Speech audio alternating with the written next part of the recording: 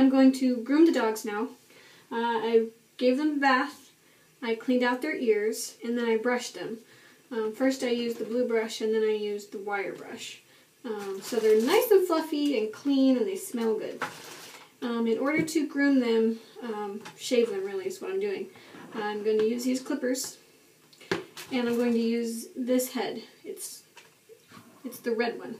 It says 1/8 of an inch. This is the shortest length I can cut their hair. And the reason why I'm using that is because it's almost August and it's really hot outside and they deserve to be cool.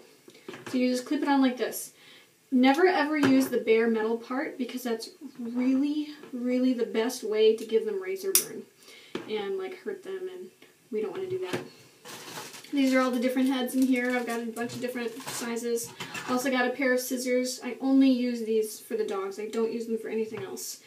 And a couple of combs. There's a little plastic one and this metal one. And I'm going to keep one of these out just in case I need help getting to like their tummies and stuff like that. I'm just going to put them down.